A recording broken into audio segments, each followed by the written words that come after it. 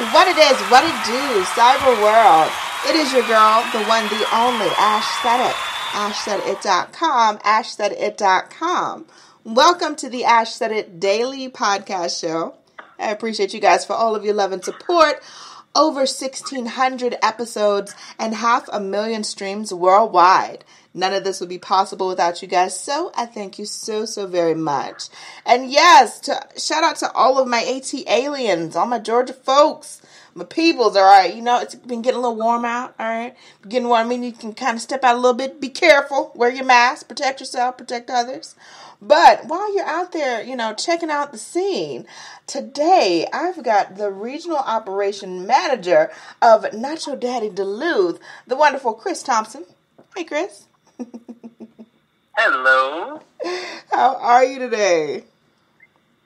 I am, like I told you earlier, if I was any better, I would be twins. I'm very happy, and we're honored to be on Ash Said It. Oh, thank you so much.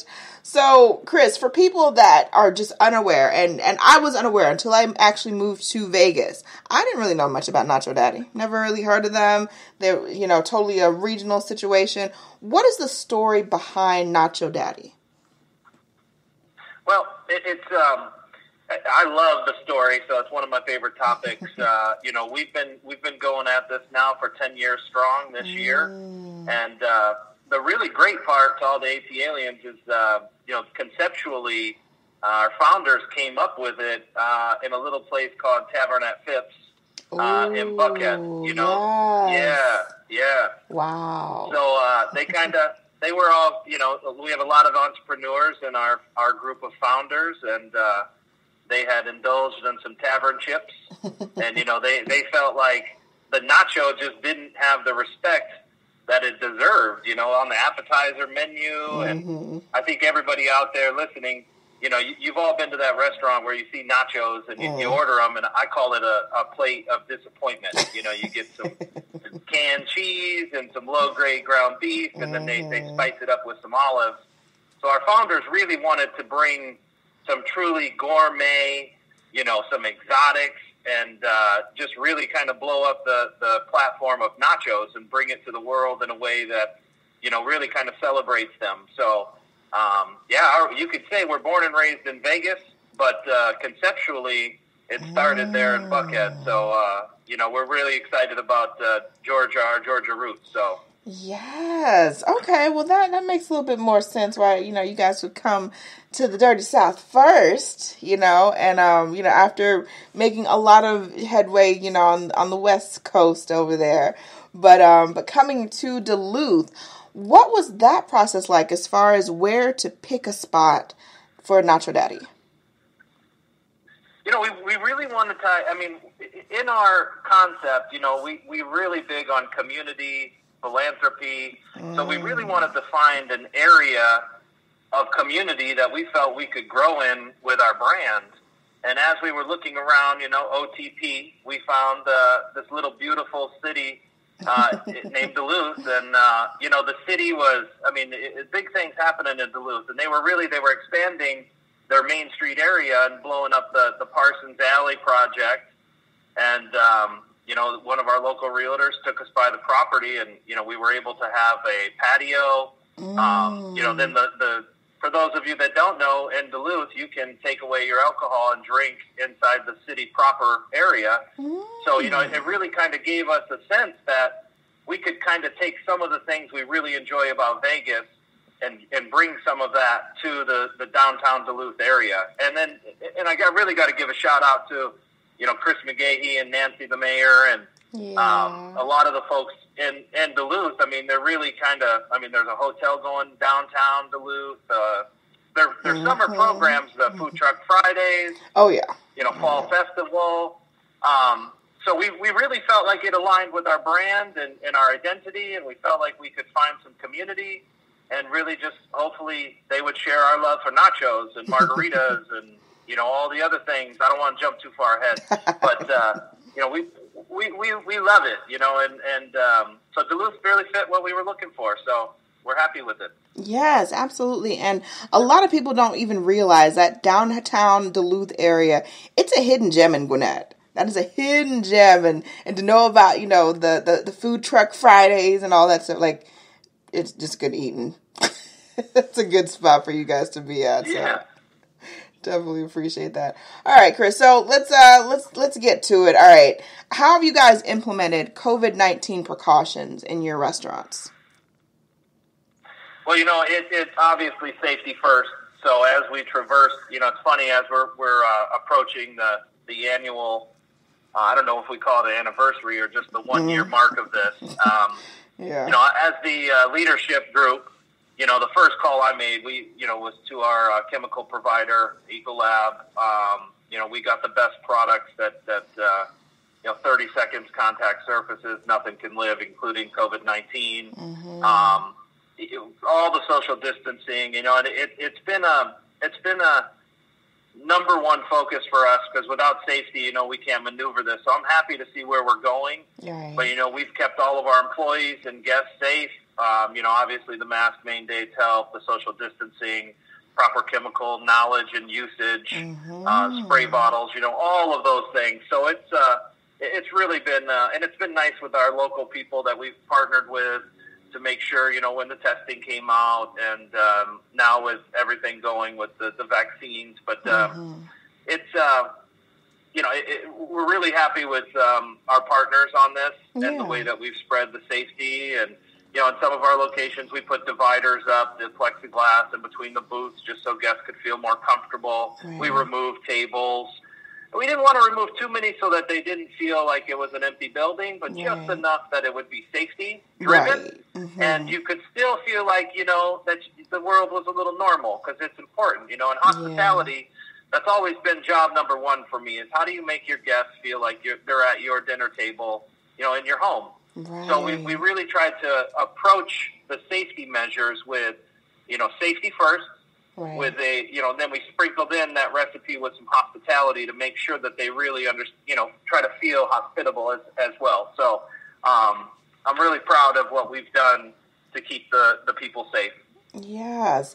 Now, I want to talk a little bit about dietary restrictions. So I've seen the menu. Actually, I haven't been to Duluth yet. I just got back to Georgia, so I'm going to make my way out there, Chris. I'm promising you that. I'm going to make it. But as far as dietary restrictions go, what options do you guys have for vegans, people that are non-meat eaters? Oh, my one of my favorite topics, and I got to tell you, one of the things that brought me to Nacho Daddy when I researched the company was, 10 years they have had a vegan menu. So they've been servicing vegans and vegetarians for 10 years. Like we didn't jump on the bandwagon. We built it. And I'm really proud of that because, whatever carnivore, herbivore, vegetarian, whatever, we accept everybody. Come on in. But, for the vegans, we've got an entire page. I mean, a vegan chimichanga. We got a vegan chocolate cake. What? That is vegan chocolate cake drizzled with raspberries, fresh raspberries on top. And the base of it is crumbled up Oreos. And I'll tell you this, I've got a campaign going right now that I want to put in the menu as just a chocolate cake for the regular, the carnivorous folks, and then, leave it as the vegan because a lot of people, I think they sleep on it because they don't realize that just because it says vegan doesn't mean it's not flavorful. I mean, it's an amazing chocolate cake. So, we're really proud of it. We got vegan queso, so you can come in and get a triple dip with vegan queso, house-made guacamole, house-made salsa, house-made chips. So, you can come in and get all the flavors and guilt-free. Just enjoy it. So, it's really, Cool beans. I love that because I'm tapering into the vegan-esque lifestyle, Chris, a little bit. So that's one of the top things is like, am I going to go? Am I just going to eat a salad? And that's going to be it. But you guys got a whole page of food for me. So, all right. We're gonna count that. It would take a vegan, I would say, several trips to, kind of tour the whole page and taste all of the items that we have. So it's, and we really like that, that we have those options. Yes. All right, so you've got 2 limited edition options that are currently available, and I want to talk about them. So let's talk about the first one, the Irish nachos. What can you tell us about that one? Oh my. Well, for the listeners, I happen to be quite Irish myself. So this is we have another concept called Flippin' Good Burgers, Chicken, and Beer, which is we have house-made French fries there, and we use the Kennebec potato. So I want to start there because when we go into the culinary, the focus, and I want to expand on that just a little bit because the Irish nacho starts with a Kennebec potato, house-made potato chip, some crushed stone mustard, and then we braise the corned beef and some Dos Equis beer. We have some spice in there. Wow. It's like a 6 to 8 hour process. So when you're getting the corned beef on top, I mean it's really it just falls apart. So then we put some queso on there and some green onions, and it's really and the beautiful. I mean it's a limited time offer, so it runs from March 1st to March 17th on St. Patrick's Day. So it's really a decadent nacho that you're really going to taste the flavors of Ireland, with a Nacho Daddy twist on it. So we're really, and it does very well. So it's an amazing nacho. Okay, all right, that sounds good. All right, the next one is the shrimp curry nachos. Yes. So this one, this would fall definitely into our exotic category. Yeah. So that is like we take the tender marinated shrimp, saute that up in some spicy coconut curry sauce, and then we use a spinach tortilla chip. So it's a spinach tortilla chip. We put our house-made white queso on it, some house-made refreshing mango pico de gallo, queso fresco, and then some green onions on top of that. So it's really, the curry shrimp nacho is literally it's a carnival of flavors in your mouth. So, I mean, it's just you're getting a little bit of everything. And, with masa, and that's kind of the thing. When you're using corn chips as a vehicle for flavors, people don't really, you don't ever think about it until you taste it, but it's such a unique vehicle to get those flavors to arrive on your palate. And then it just mixes so well.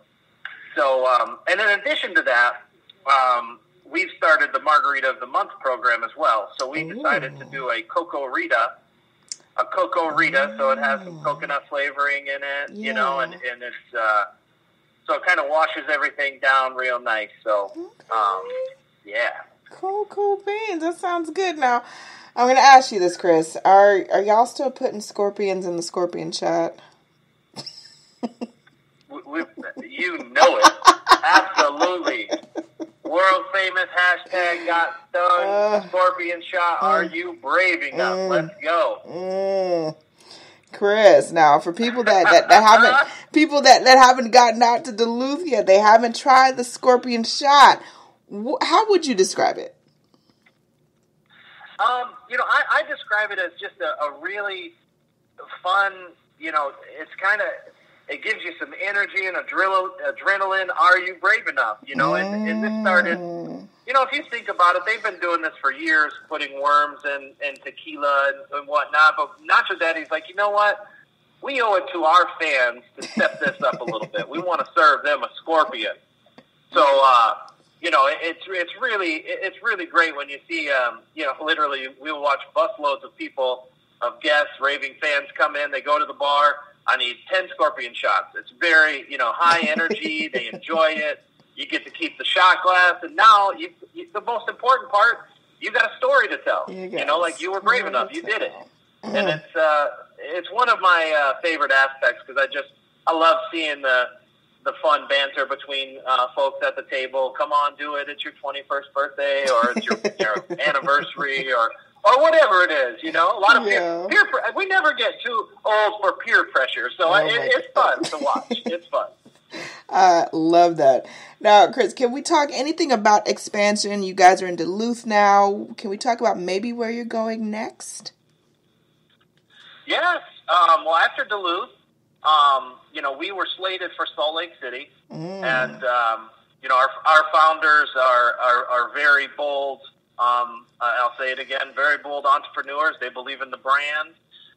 So we went ahead. We opened Salt Lake City in August of 2020. And back to those safety measures and COVID, it was, I'm really proud of our team and what we were able to put together there. So we've opened Salt Lake City, Nacho Daddy.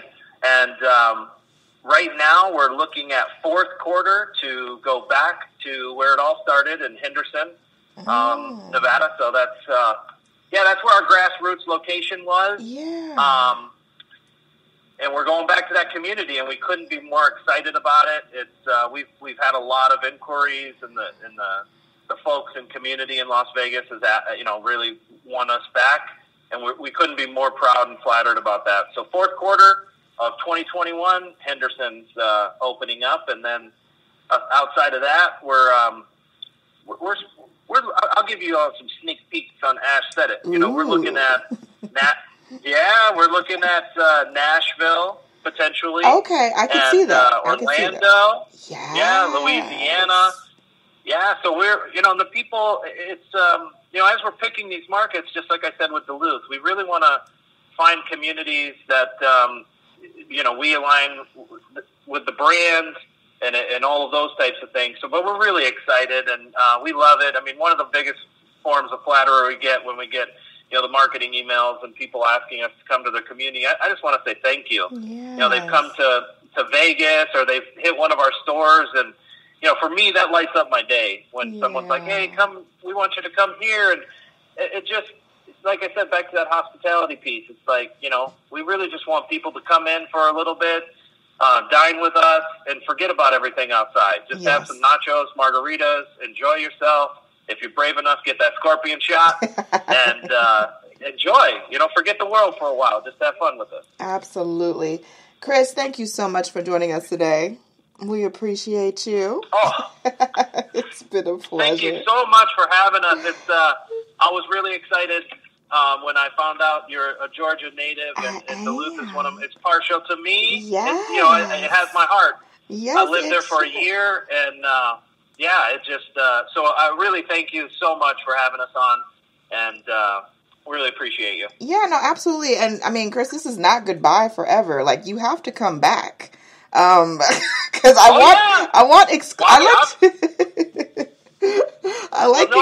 we need to do part 2. Oh, absolutely. And I'll be out in April. So you need to come up and we'll get you a scorpion shot. So all right. My birthday's in April, Chris. So, we're putting that out into the universe.